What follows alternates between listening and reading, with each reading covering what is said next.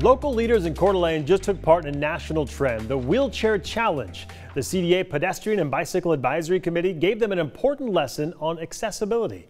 Our photographer Dave Summers was there to check it out. We just really appreciate you all being here to see what it's like to roll around downtown in a wheelchair. Well, I'll tell you, it's eye-opening, and I've only gone 2 blocks.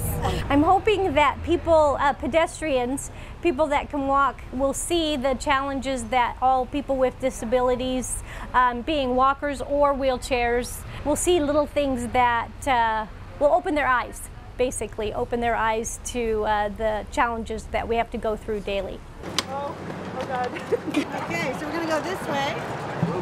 I'm finding out that, well, there's a lot of obstacles that you wouldn't even think about as a person who walks, that you have to have a lot of strength in your shoulders. I suppose it's accidentally developed, but it's certainly, if you were the first timer, you're going to be struggling like I am. This is kind of frightening to just go out in traffic. We just wanted to do a city council challenge downtown area during the summer, when the streets are full and when the seating is out, the summer seating, and the A-frame signs, the sandwich boards are out. Okay, we're gonna make a left and go down just a little bit and then come back up Sherman.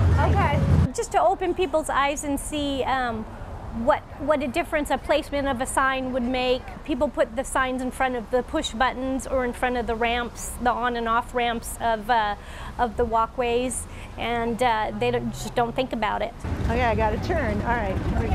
I'm learning that you're just a tiny bit invisible unless there's a cameraman behind you. It's getting better. It needs work, but it's getting better. Going straight seems to be doable. And there's things, unless you're in that situation, you wouldn't notice the issue at all. And that's with everything in life, you know, for many things. Perspectives is certainly important for that.